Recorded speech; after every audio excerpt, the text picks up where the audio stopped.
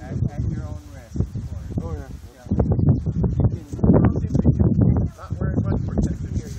Well, here's the thing: is that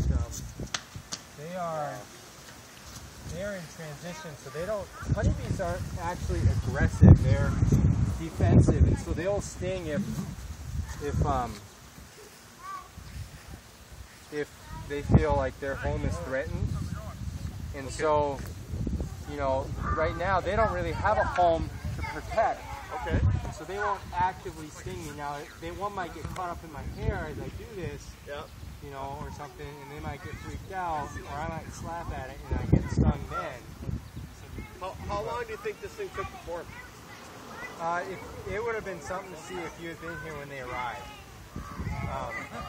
It probably happened, you know, it usually happens about 10 in the morning or so. Right after I left. It really only takes about, you know, about half an hour.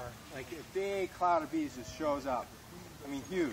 Really? Yeah. That was like right when I left. Like I left just before 10 and that branch was not down. No, well certainly not. Gus called me about 11:20 to say you got a problem over here.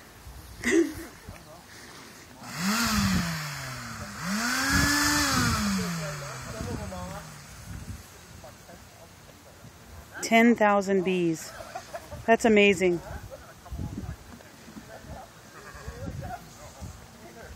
You have a piece of cardboard I could lay down on the grass?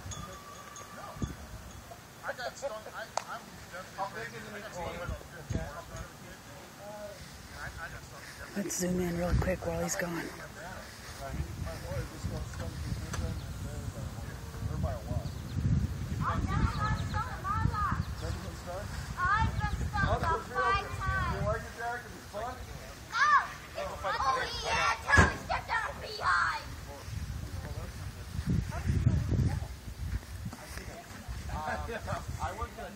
I thought I was going to get my pressure washer out. I'm going to destroy this little thing.